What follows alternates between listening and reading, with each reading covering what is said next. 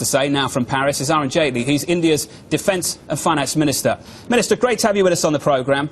There are some cracks in the emerging market story at the moment. Brazil, a political mess. The story in South Africa falling into recession. India is an area of significant growth, but things are a little bit softer at the moment. I want you to give me your view on what you think is happening in the country and what the ministry can actually do to support growth and get things back on a higher track. Well, first of all, let me tell you, the word poor may not be appropriate. In the last 3 years, we've had a 7.5%, 8% and a 7.1% growth.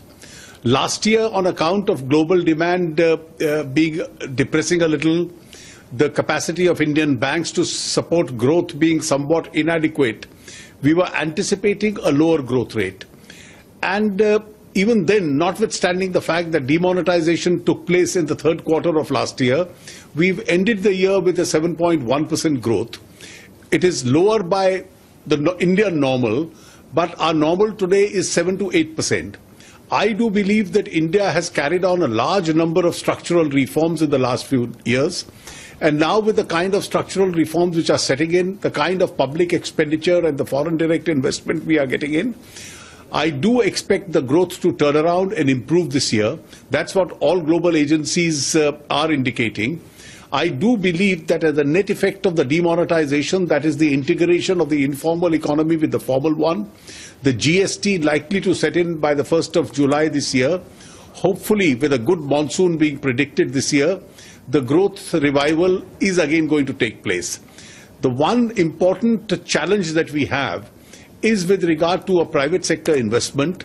We do believe that the global curve is also turning, though turning slowly.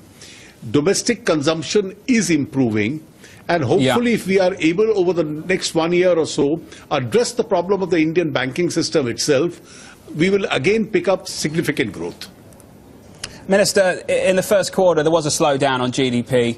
We fell back to a 6 handle. The estimate's still 7% for the full year 2017, granted. I just wonder how much capacity you have to push forward to enable these banks to have more public sector bank mergers. Is that something you can achieve without pushing growth further down?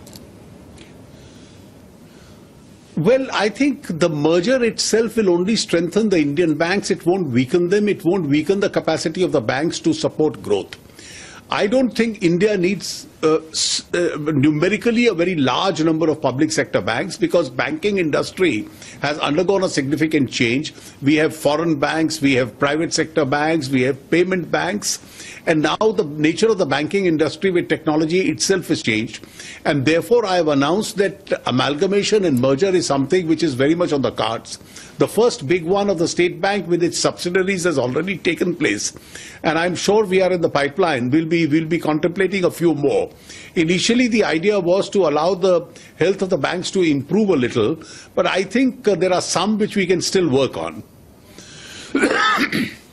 Looking at the story with the high denomination notes, the move to ban them, it got tongues wagging around the world in the realm of economics, for global economics. I just want to gauge from you, and from what you've indicated so far, do you truly believe that's been a success? You see, I think there have been, we were conscious of the fact that the demonetisation, to the extent that it causes a cash crunch, may temporarily for a quarter or two impact on us adversely. But there were some long-term advantages which were envisaged. The first significant advantage that has taken place is that there is a great and a substantial movement towards digitization of the economy which is taking place. That is, the user of the cash relatively comes down, the user of other modes of payment increases. The second is there is a substantial number of assessees which has been added. In fact, in the first 3 months after demonetisation, 9.2 million new assessees have been, tax assessees have been added.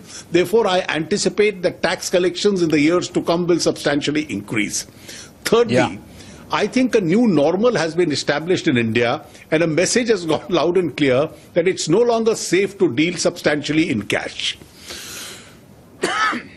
Sir, just to reply and get your thoughts on the RBI, can I ask you what you think of the MPC declining to meet with Finance Ministry officials before the policy meeting and today's decision?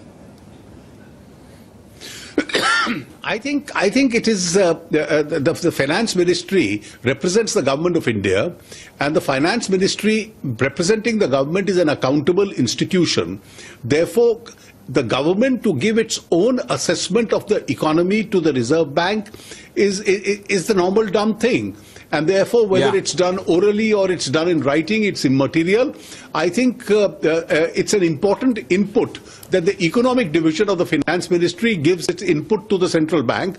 Ultimately, it's within the domain and the authority of the central bank itself to decide the rates, and we always respect that jurisdiction. Well, let's get your view very quickly. Should they have cut rates today? Well, they've already announced the policy.